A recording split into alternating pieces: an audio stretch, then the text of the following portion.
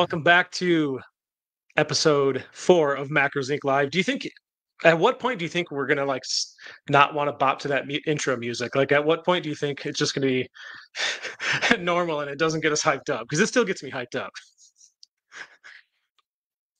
I was just Today, thinking that music sounds like something I would hear in a bar in the 70s. Like that's what it reminds me of. well, that's what I was going for, so it worked. Bingo. But welcome back to the show, everybody. And today we are going to be discussing obesity. I'm your host, Dylan Miller, and I'm joined by Brad Dieter here.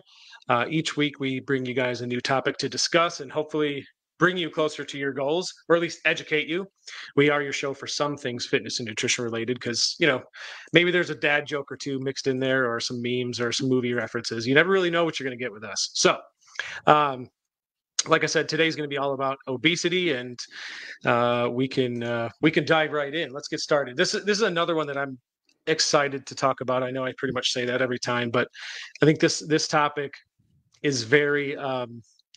I think it's another. A lot of these topics are misunderstood. Don't get me wrong, but there are a lot of myths around obesity, and especially in how to solve obesity and things of that nature. Like, how do you? It's a very widespread issue. Like, what are the solutions to that? So we're going to dive into all that sort of stuff, and we're going to kind of tackle questions one by one, and hopefully dispel myths around it, and and maybe get a closer idea, give you guys an idea of what it would actually take to solve some of these issues that we're faced with. So, Brad, I think before we dive into the questions, well, actually, the first question that we have on this one kind of is a good place to start, and that is, how do we define obesity, right? So one of the questions that was asked was exactly that. How do you define obesity? And with the caveat of, I know that we don't use BMI alone, right? That's one of the methods used, and it's just one of the factors. BMI certainly has its limitations. But why don't we start there? Let's dive into how we define obesity, like what criteria are we using, and just kind of, and then we'll dive into the rest of the questions. When we think about how we define obesity, there's realistically 3 ways we can actually define it in terms of what I would consider relatively reliable ways to diagnose it. The first is, the most common is BMI, right? And that's basically just an index of your height versus your weight, right? That's generally how we diagnose obesity at like a population level, right? We've written extensively about BMI and whether it's accurate for individuals, but that's technically one of the main diagnostic criteria. Another one is body fat percentage, right? So based on what percentage of body fat you have, men versus women, is how we can define obesity. That's for adults. Amongst kids, we actually define obesity based on what percentile their body weight is. And so that's really the 3 ways that we can define and diagnose obesity. Can obesity, there's obviously health markers that come with that.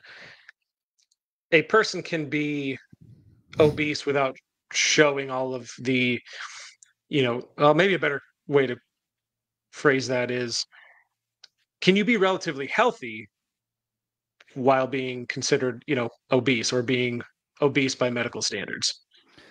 Yeah, so this is one of the more interesting aspects and questions to ask.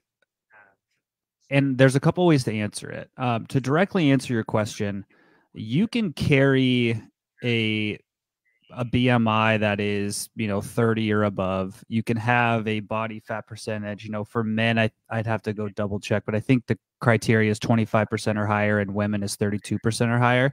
So you can carry the diagnostic criteria for being defined as having obesity, but you can have a normal metabolic panel, right? That is generally what people will say as having healthy obesity. But I don't think that fully like explains the story, and I don't think it fully addresses some of the things that we actually care about, right? Like, why would you Yeah. about like I'll just ask you the question and then I can give you an answer. Mhm. Why do you think um having obesity would be a problem? Like, if you were to boil it down to like the most fundamental idea, what do you think that would be? The question you're asking it, so just to make sure I heard you correctly, why do I think being obese would be a problem? Yeah. Various factors. I mean, it puts you at higher risk for um, a lot of different diseases, metabolic diseases, things like cardiovascular disease, issues with your musculoskeletal system. It reduces your lifespan. So various reasons. It's not good for you, is what I would boil that down to. So your first statement nailed it, right?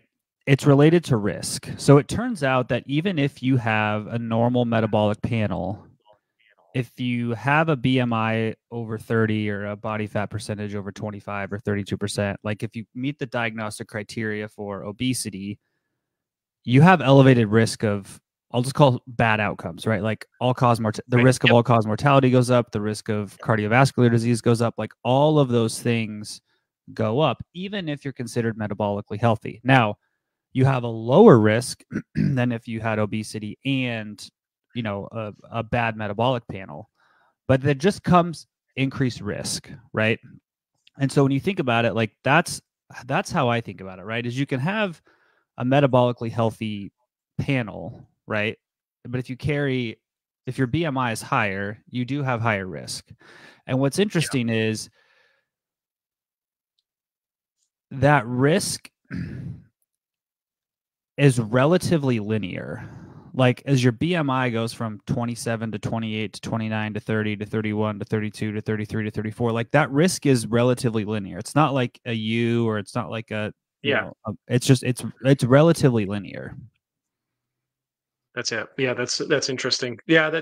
And I actually heard one of the, you know, one of the things that we try to solve with, at Macros Inc. and we coaching people is um, we we try to help people lose weight, right? Like 90% of our clients want to lose weight. And with that, you in this industry, the question comes up of how do you solve obesity? And it's like, and we can dive into some of that, but um every everyone knows that being obese is not a good thing. But in terms of solving that, and if it's such a widespread issue, you know, why haven't we solved it yet? And it's really what's interesting to me is I don't know if it was Dr. Spencer Nadolsky that it was someone like that that said uh, trying to solve obesity by telling people to just eat less and move more is like telling someone with chronic anxiety to just calm down.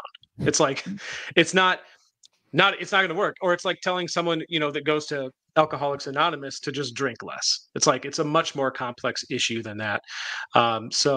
Anyways, now that we've defined that, um, let's get to some other questions. So the next one that we have, um, what are the main causes of obesity? So let's tackle that one, and that's probably a complex issue as well, but we can name a few. Genetics, right, can influence how your body stores fat and how it responds to food intake. um, Unhealthy diet is obviously a big part of it. Physical activity, inactivity rather. There's environmental factors, psychological factors. I think the one thing that people don't mention often enough, and perhaps it's just we don't think of it, is socioeconomic factors play a big part in this too, right? So it's a very it's a mixed bag of things that really can contribute to the overall obesity epidemic. Cultural factors and just our daily behaviors. So what if you could boil it down to as many things as you think are necessary, but what would you say are the main causes that we should, that you need to look at when determining how this has become such a widespread issue? So when I think about the main causes of obesity, I really try to break it down to like what are the main principles, right? We know that the actual cause is a chronic energy imbalance, right? You're consuming more energy than you're expending. The reason why some people gain weight versus others has to do with either side of that equation, right? For some people, it's more the energy intake. For some people, it's more the energy expenditure. So that definitely occurs across the spectrum, right? Like some people will eat the same amount of food their whole life, and there's periods of their life where they will gain weight or lose weight based on their physical activity. There's some people who are have the same amount of activity most of their life, but tend to, gain or lose weight based on how much they eat, right? Stress, holidays, whatever. But when we take both of those sides of the equation, I always ask myself, okay, what are the things that would drive someone to move less? And what are the things that would drive someone to eat more? And when we ask it in that question, the way that I see the data is there's a lot of environmental factors and a lot Right. of like, when you say socioeconomic status, I would say social, cultural, and built environment, like structural things that impact our energy expenditure and our energy intake. And let's just take, energy expenditure for um, the first place to start. If you were to look at what the average daily life of somebody in 1945 looked like versus today, right? Like here would be the average working adult's life. Let's say they have kids, they have a middle America normal 9 to 5 job in an office, right? And let's just say this person adopts a relatively healthy lifestyle. You wake up, you get your kids ready for school. Let's say you wake up, you go to the gym, you get an hour workout in, you come home, you wake your kids up, you put them in the car, you carpool to school, right?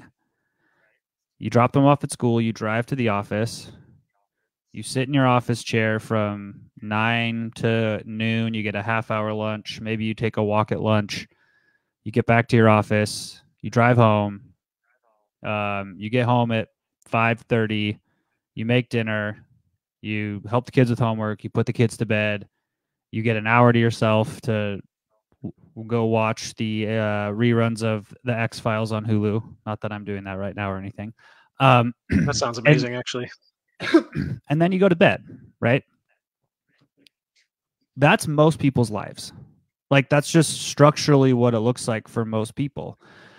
And you think about how like the fact that we don't walk anywhere anymore, we commute by Right. car.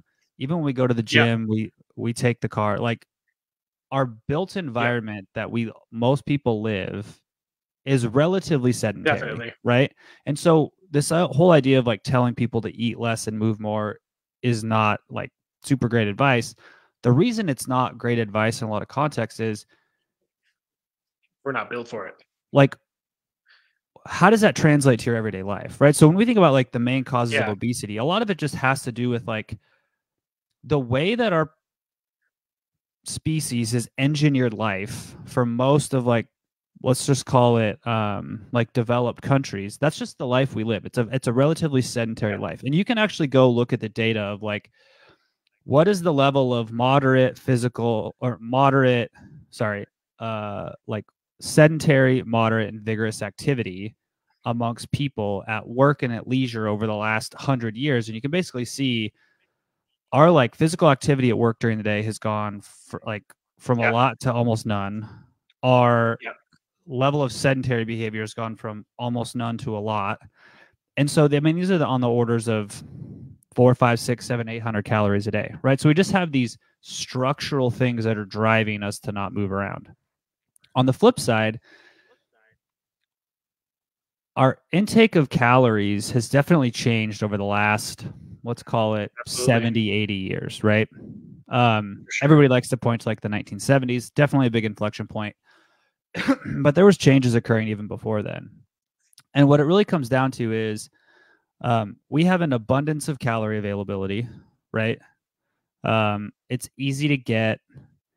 Um, there's really no constraints. Like even if you have a very low income, your ability to get access to 3, 4, 5,000 calories a day is relatively high, right? And there's even Yeah. studies, that show like lower socioeconomic status, actually consumes more calories per day because of the food choices, et cetera. But we also just have created all of these structural things that make calories abundant. We have higher prevalence of processed foods. We have meal delivery services. Like there's just so much more convenience to getting calories. And so when I think about like the main causes, obviously there's like, oh, we have, increased the percentage of added oils and added sugars to our food. Like those are all like individual components of the larger picture of our food environment has changed dramatically.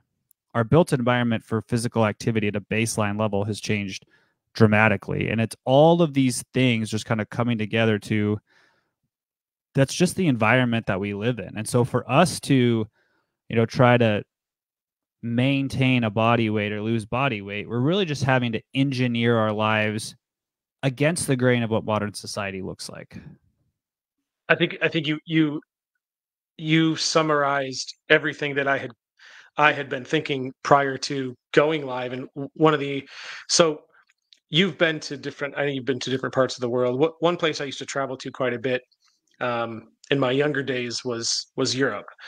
And some of the countries that I'd been to, what I noticed was a lot of them walk or bike a lot of places. Like a lot of people in certain countries over there don't have cars, or they do, but it's just more convenient for them to like walk and then go to the metro and then walk from there to wherever they. So one of the things that I noticed is that people in certain other countries are more physically uh, active. So I think that, and when you look over here in the U.S., we're not that way.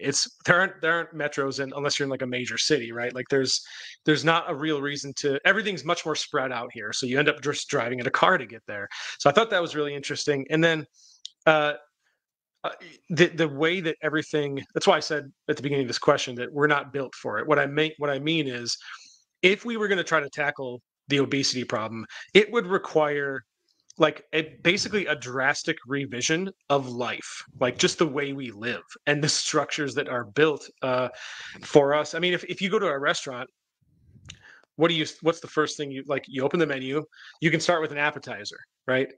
And then it's on to your main course, because the food that you eat before your food, that's just the warm up food, right? And then you have your main course, and then it's, hey, you guys hungry for dessert? Yeah, bring on the dessert. So like in one meal at a restaurant, you can easily be sometimes double probably what you require calorie wise in a day. So the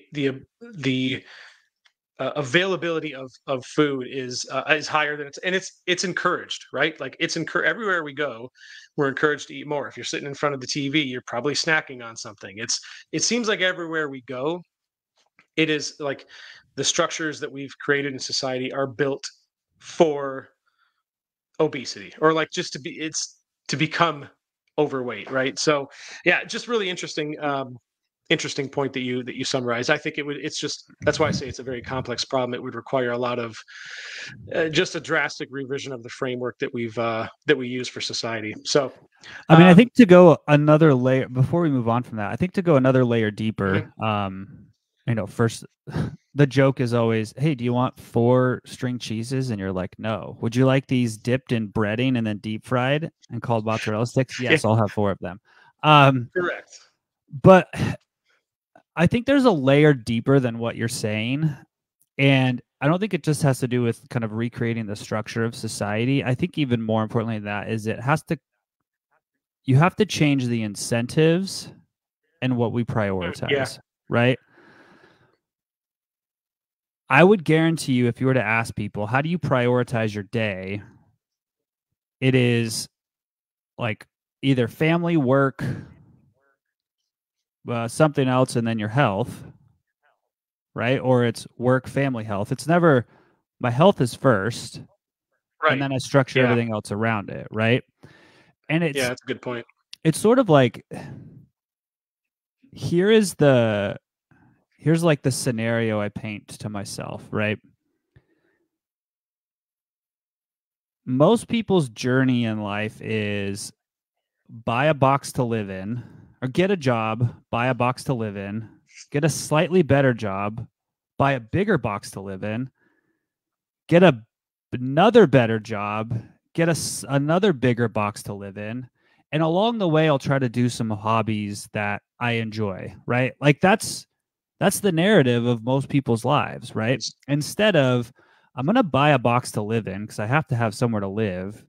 I'm going to get a better job, and then I'm going to use that better job to buy the freedom to where I can wake up every day and go, "Hey, you know what's the most important thing that I have?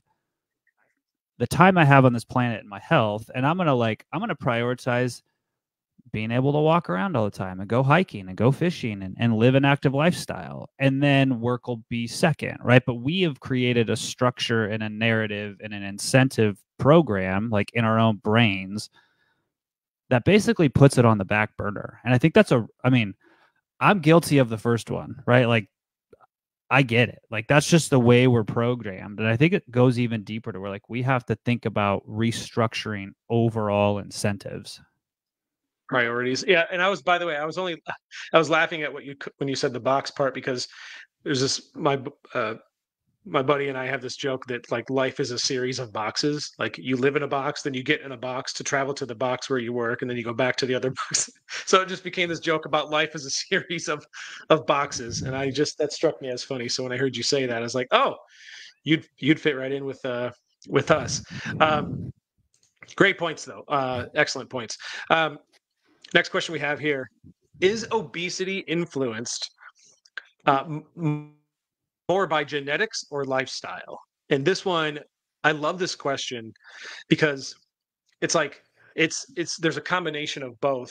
And I've had these talks with you before, and I really liked the way that you summarized it. It's kind of like the way you described it was, you know, you're born with you're born with a certain genetic predisposition for like developing certain conditions, and then how you live your life, you can turn that dial one way or the other. Like like, in other words, you can increase or decrease that risk, right? So genetics, again, they predispose you to, let's say we're talking about obesity, because that can affect how you store fat, appetite regulation, how you metabolize food, right? And then lifestyle factors like your diet, physical activity, stress, sleep, you know, those have an influence on your chances of becoming obese. And then, of course, you know, the field of epigenetics, you know, it's very well established that lifestyle factors can also influence gene expression and how genes related to obesity are expressed, right? So, like a poor diet or sedentary lifestyle can trigger genetic factors that make it easier to gain weight, right? But eating better and moving more can sort of suppress those genes. So I love that question, but let's dive into that a little bit more and talk about, you know, is it more influenced by one or the other, and sort of the relationship there? Yeah, so I think there's a few places to go with this answer. And I think I'll start with just a really fundamental understanding of how we think about genetics and obesity in like the modern environment. And this is probably one of the areas where I would say I probably disagree with the kind of consensus in the scientific literature. And I'll kind of go into a little bit as of why. Okay. So genetics and obesity can be basically divided into two categories. There's what we call monogenic obesity, which is one gene, one disease. And there's polygenic, which is multiple genes interacting to influence disease risk, right? So monogenic obesity is things like a leptin deficiency, right? Where if you're born with this condition, like if you are missing this gene, you are going to become obese no matter what, unless you have massive medical intervention, right? Like those are very well defined. There's a couple of those. Like there's leptin deficiency, there's Prader-Willi syndrome. Like there's some of these things where they basically, the internal mechanisms that regulate body adiposity and calorie intake and calorie balance are like just completely missing, and you have like no ability to control appetite, etc. Right? We know that happens, but those are very rare cases. Polygenic obesity is where, like you mentioned, is we have this genetic profile that we have all these tiny little dials, right? And there's some people who have a bunch of dials that are all lined up to like, hey, maybe you're slightly more prone to eat more calories. Maybe you're slightly more prone to really enjoy high salt foods or high energy foods. Hey, maybe you're just wired to consume a little bit or expend a little bit less energy. And hey, maybe you're actually wired that when you overconsume calories, you burn off the excess much less efficiently than other people. So you tend to store more of your excess calories as body fat, right? That's polygenic obesity. That's what we talk about for most people when we talk about the genetics of obesity, right? And there's some really interesting literature when we look at twins, right? And I'm not going to quote any of the specific studies, but basically here's what we see when we look at twins. There is, if you take twins and you overfeed them, there is a higher concordance of weight gain between the two twins than between different sets of twins, right? So what that tells us is there does appear to be these polygenic traits, right? Where some people are more prone to store or become obese than other people, right? So that is very true. Like we can see this in these twin studies. Conversely, there's twin studies where we take them and we give them, we don't give them, but like we can track twins who've been separated at birth and live very different lives. And the phenotype of them is very different, right? Some of them are very unfit, very obese, and some of them are very fit and very lean, right?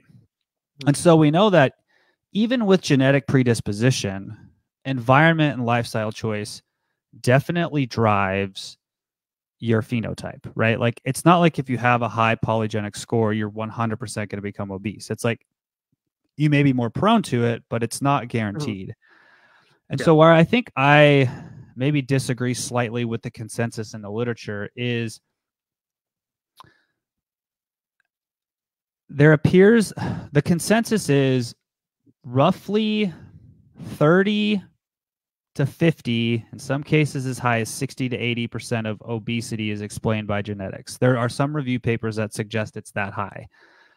Wow. I would not have guessed that. That's interesting. Yes. And the reason that I don't think that that's accurate is it's incredibly hard to tease out like genetic heritability and learned behavior heritability from the environment you live in, right? Right. Yeah. And so when we look at the twin studies of discordance between lifestyle and phenotype outcome, that tells us that there is a very powerful environmental factor, right? Right. But when you look like across families and even generations, you will see obesity generally tends to follow like family paths, right? Like it's very rare that you see, you know, a family of let's say like 2-3 generations where it's like everybody's lean and then, you know, the next generation everybody's obese, right? It's very rare that that happens, and it's generally what happens is lifestyle behaviors, those things are heritable in the fact that they're learned behaviors, right? Like we also see this like in the nutrition literature. It's the same thing of like I always say health patterns cluster, right? Like when you go look at these studies and they're like people who drink the highest amount of Diet Coke, you know, carry the highest BMI, right? It's like, well, if you actually look, like the people who consume a 12 pack of Diet Coke a day also consume 500 calories more a day. They're more likely to smoke. They're more likely to drink, you know, alcohol. They're less physically active. So it's like behaviors tend to cluster, and those clusters generally occur in like family arcs. And so I think a lot of the reports of like genetic susceptibility have to do more with behavioral heritability than genetic heritability. That's like at least my interpretation of the literature as it currently stands.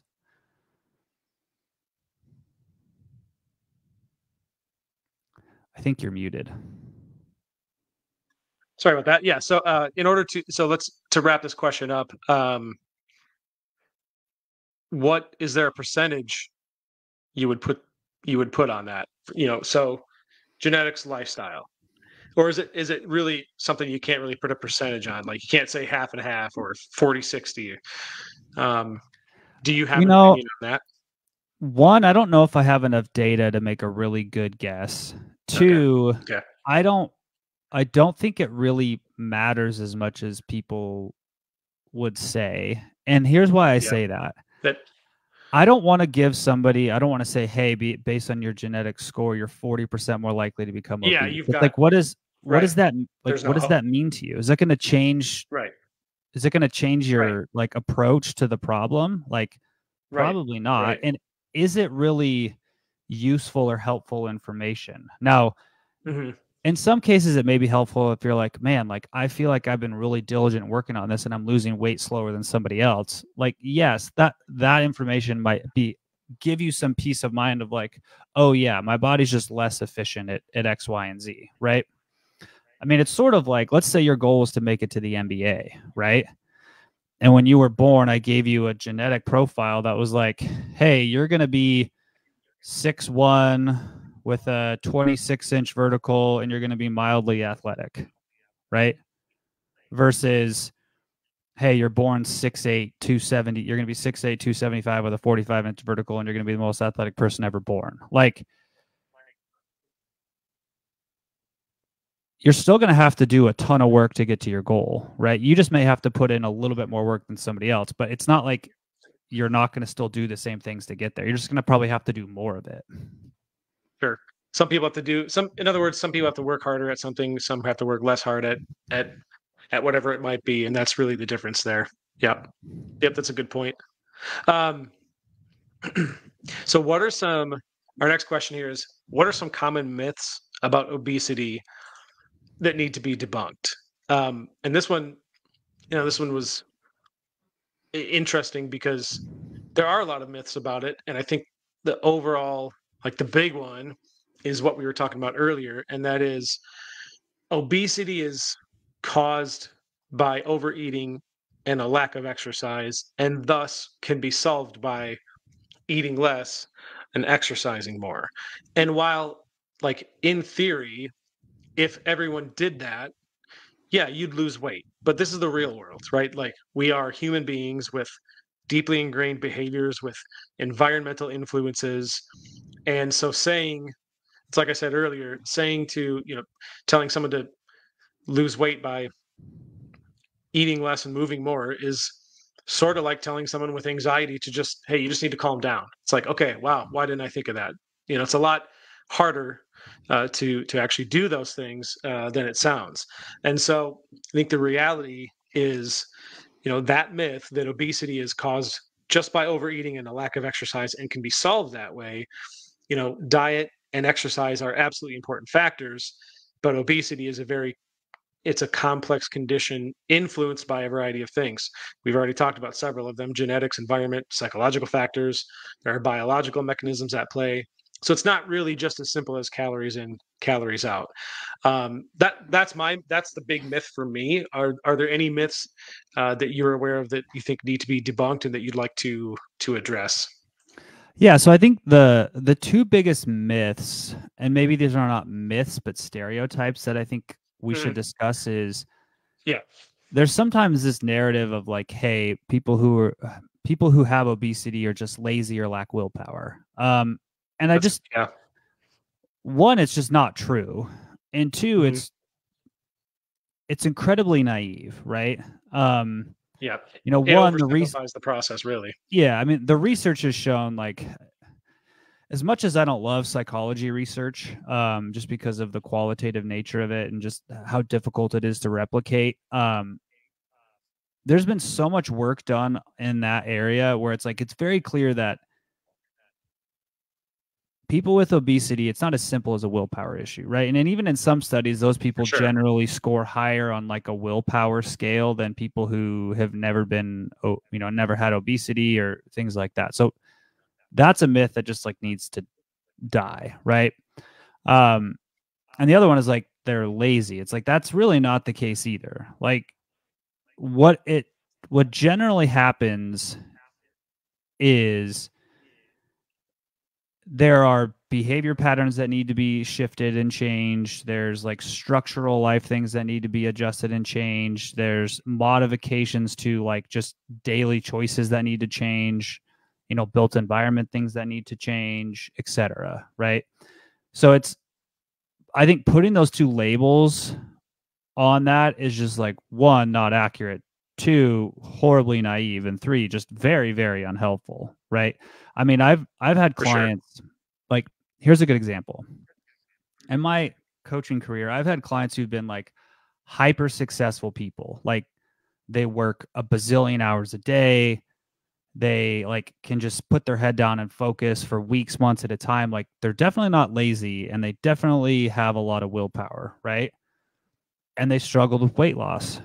And then as soon as they moved to a different city, within like 3 to 4 months, they lost like 40, 50 pounds without changing anything else about their life, right? So the built environment, That's like, really interesting. there's That's really so interesting. many things that go into it. And like, just kind of pinning it down on things like that, I just think is just really not a useful thing in any way, Man, shape, or I form. think the environment, man, is so interesting to me because we really are a product of our environment. And I think it's wild just how much our environment influences the way we are. And I mean, that goes for every organism ever, right? Like not just humans. I mean, that's like that's like the nature of reality is you are, you adapt to the environment around you.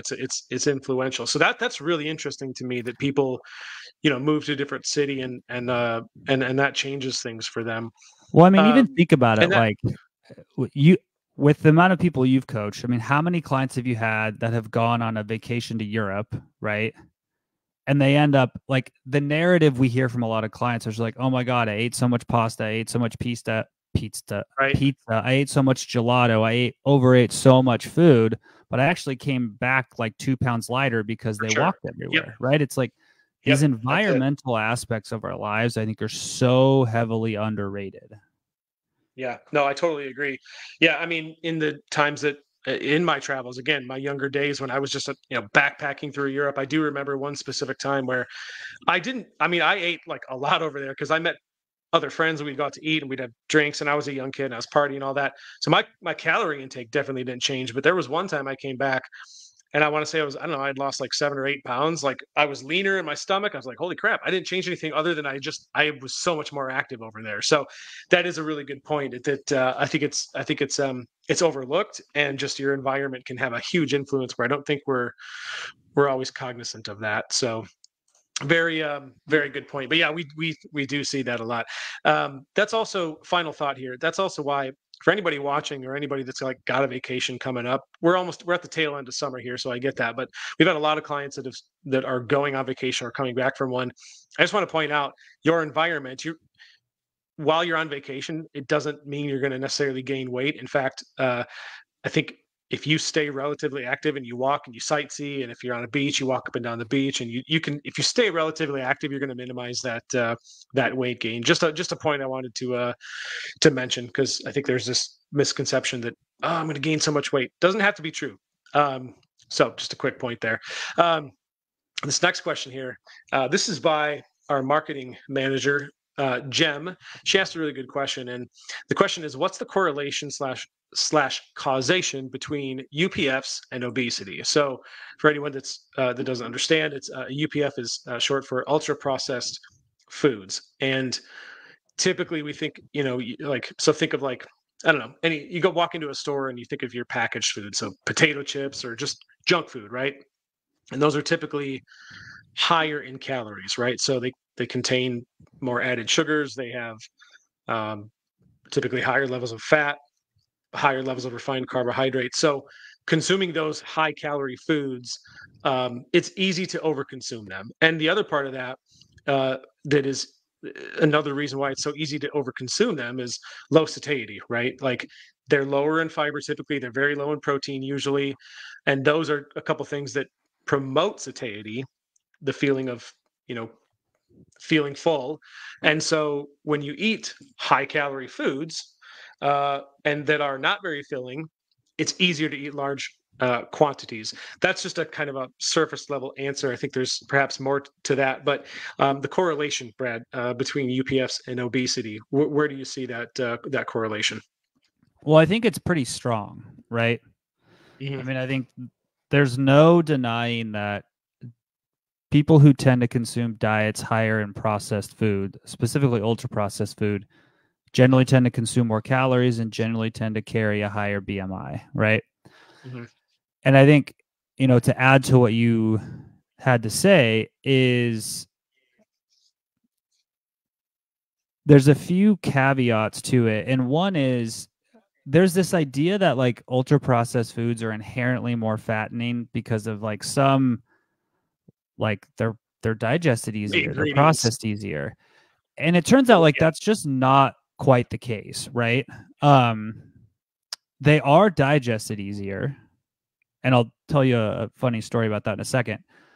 But that has, and the calories are technically more readily available, but that's not really why they end up driving or being highly correlated with carrying a higher BMI. It primarily has to do with what you had indicated, right? Is they're generally higher in energy density, right? And we know that diets that have higher energy density, which is calories per gram of food, people tend to consume more calories. They have higher palatability. So ultra processed foods are usually like higher salt, higher fat, higher sugar, better mouthfeel. Like, um, you know, they have all of the like engineered factors to make them more enjoyable. So absolutely. we tend to consume more. In fact, like if you were to take and you put foods on a scale of like very low in palatability, which is just like how much you enjoy the food, to very high, Mm-hmm. foods with high palatability, you consume about 40 to 60% more calories in a given meal, right? So, Totally, I totally so believe it, that. Yeah, yeah, so it drives you to consume more in a given meal. And then to your other point is these foods are generally lower in water, lower in fiber, lower in protein. So they have less satiety, which means you're going to be hungrier faster after that meal. So you're going to eat more frequently. So all of those things conspire to just have you consume more calories in a day than you would otherwise. In fact, we've tested this, right?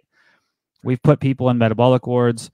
We've given them like identical diets, like macronutrient wise, and one was highly processed, one was not processed. And the people who consume processed foods consumed like 1,000 calories a day more, even though they weren't told to. It's just like you just have a higher desire to that eat they just those naturally foods. overrate. Yeah. Yeah, and that is the other factor, right? Palatability and reward response, let's call it, right? Those types of foods are they're designed to be palatable. They are designed to taste very good and trigger the reward centers of the brain, right? So, and that definitely leads to increased cravings of that particular thing, and you overeat. I mean, yeah, I think the hyperpalatability is a big one. So, um, so the correlation there is pretty strong. I also think that that sort of ties into what we were talking about earlier with the restaurant thing, right? Like if you look at restaurants, we love going out to restaurants because the food that they serve generally, if it's a good restaurant, it's pretty damn tasty and it's easy to overeat those things. And that's why it goes back to the other point that we were talking about is just the way society is structured. You did a really good job touching on that point, is just that like we are encouraged to overeat. Seems like everywhere you look. And UPFs are a big part of that. Not just UPFs, but yeah, like I said, just even the way meals are prepared. You could have, I mean, you know this. You could have a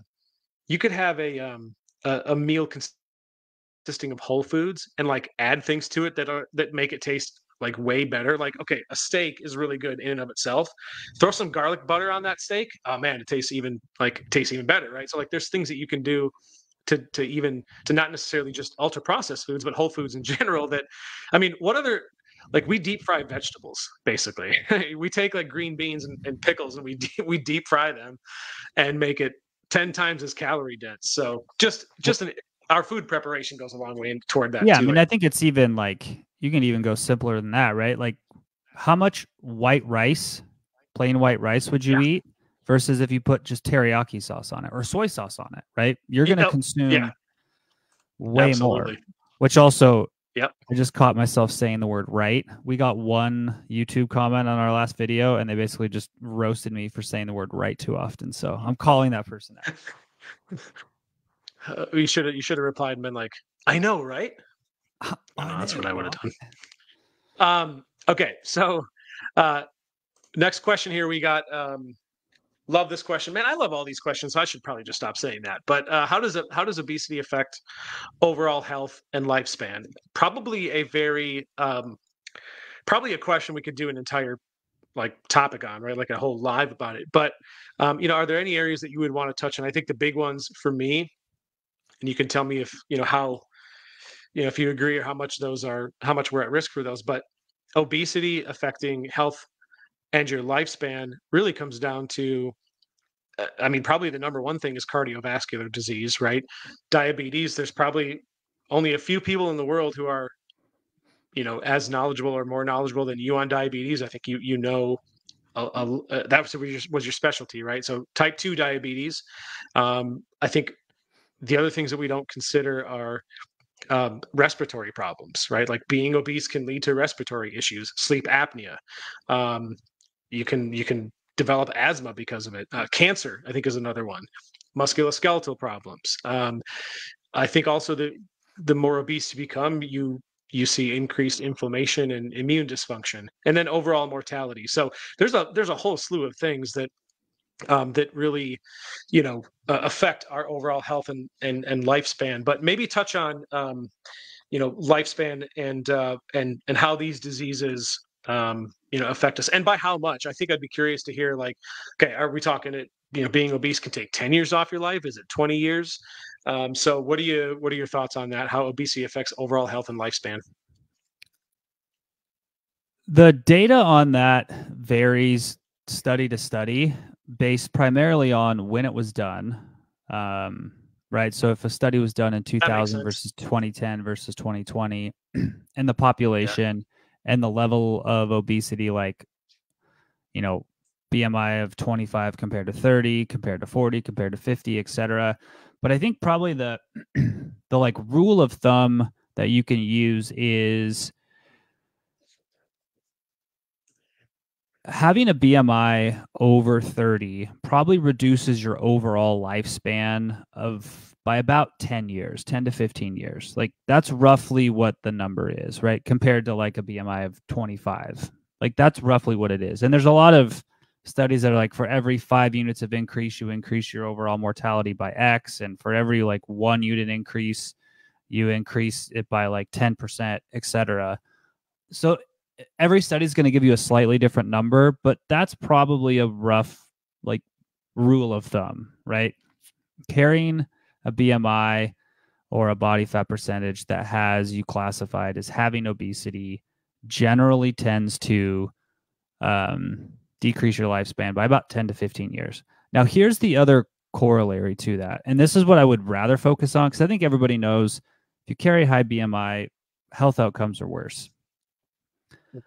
To me, what I think the most important perspective is, when you reduce your BMI, you add years back to your life, right? And I think people just, if you can have that perspective, if you're 35, 40, 45, 50 years old and your BMI, or you're carrying a little bit extra body weight, even like a 5% to 10% reduction in body weight, which everybody can achieve, right?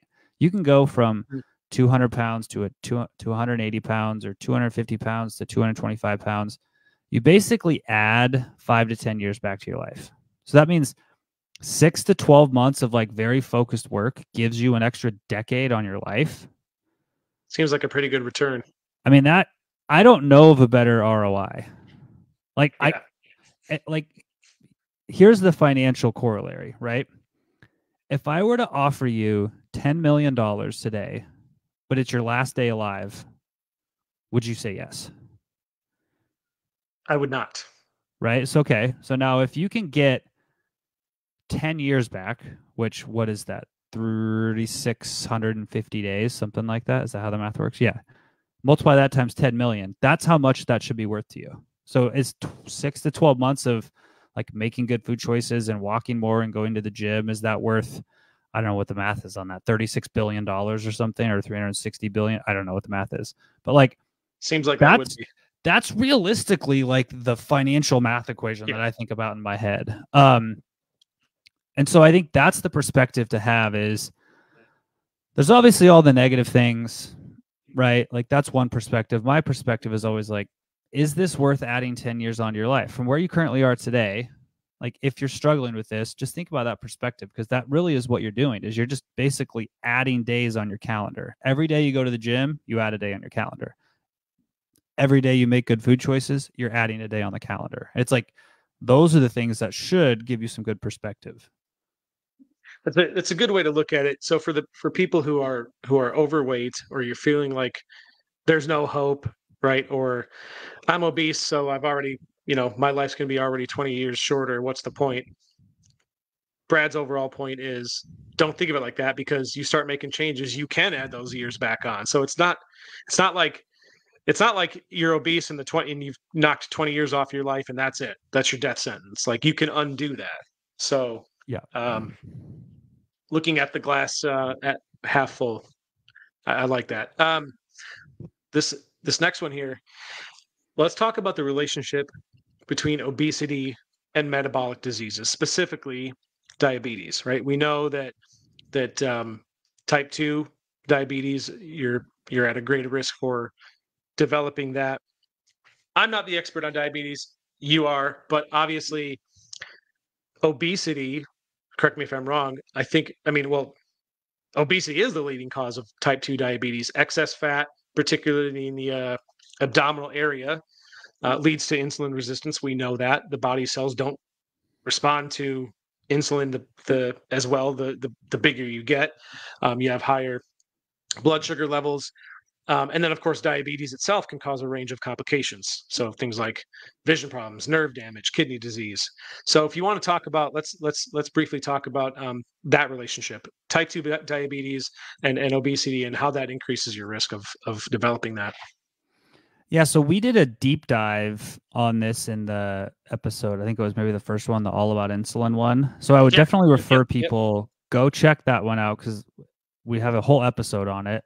This is also a shameless plug. Go to our YouTube channel and subscribe. But I think the way to describe the relationship between obesity and metabolic disease is as you become, as obesity increases, right? So you go from very lean to very obese. At every stage, what's happening is your body is trying to find places to store extra energy, right? You can store energy in your adipose tissue, so your body fat. You can store it in your muscle tissue. You can store it in your liver tissue. And you can store it in kind of the internal compartments of your body, right? So kind of your visceral organs. So your body's just going to basically find places to shove energy.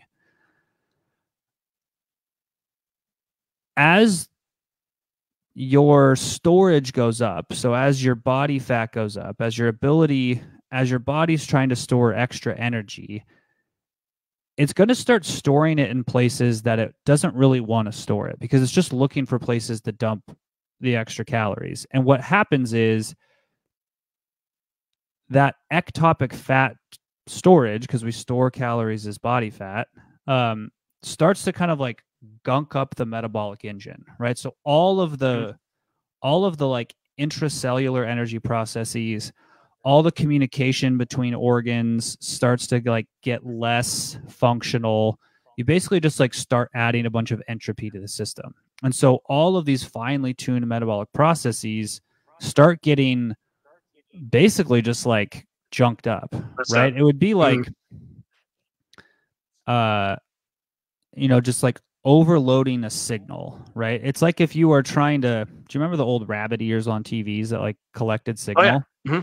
Now, what happens if you would like put too much electricity into that? Like the signal would get fuzzy, right? Or it would get distorted.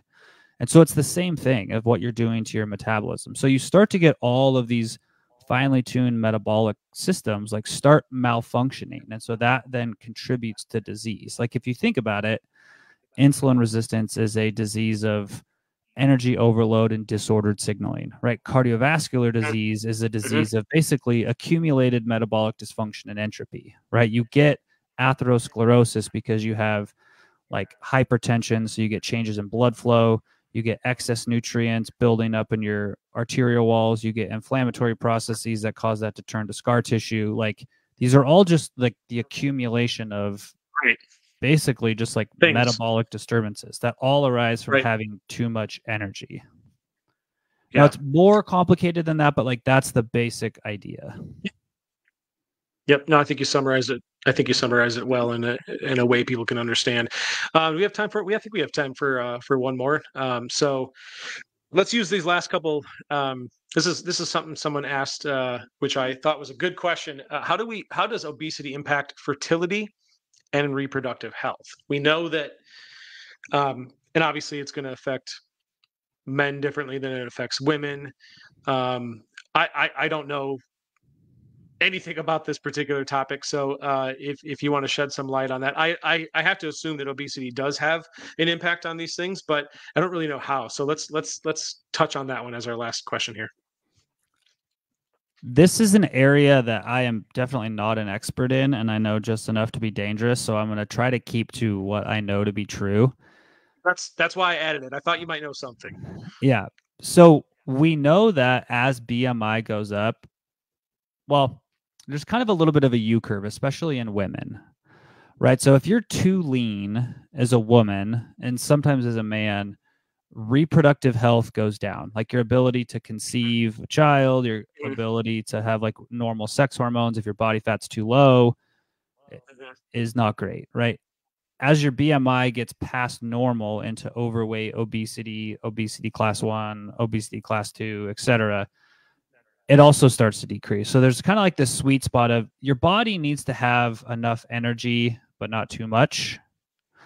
And so we know that as obesity climbs or as your body fat increases, your reproductive health goes down. It primarily has to do with how hormones, change, right? We also know, like in men, with obesity, testosterone is usually lower, estrogen is usually higher.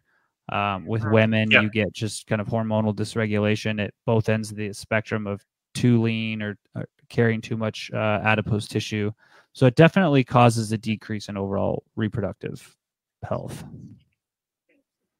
Yeah. So that's, well, I have some other thoughts on that, but might not have enough time. I think that's an interesting one. It makes me want to research a little bit more into that, because I think it's overall interesting just how much our body weight affects so many things, and I think a lot of things that you maybe don't even think about. So yeah, these were great questions, and I loved all the answers and everything that we talked about. People asked some really good questions this one, and I think we snuck them all in just in time. So any final thoughts before we wrap things up, Dr. Brad? Anything else you want to add on any of the topics we chatted about? I have one thing I want to add. Go for it. If you don't, I just want to reiterate Brad's point that if you haven't subscribed to our YouTube channel, please do, because then you can. And if any of you are watching right now and you caught the tail end of it or just a portion of this, it'll be up on our YouTube channel later, so you can rewatch it. So yes, Dylan and I have a bet of how long it's going to take us to get to 100,000 subscribers, and we all know how much I like winning, so I have to win this bet. For your sake, I hope you do win the bet, because I like your goal. So let's just hope that you do win that one. We just got to get 20% of all the people in the Facebook group. That's not factually inaccurate, actually. Yeah, no, you're right. I think that's it for this week's episode, guys. We got through all the questions, so I just want to say a huge thank you for everyone who has tuned into the show or has seen our previous episodes. And like I said, you can catch us on YouTube if you didn't catch the whole thing. But we appreciate each and every one of you. Make sure you guys tune in next week for next episode. We always do these at 2 p.m. Central Time every Tuesday.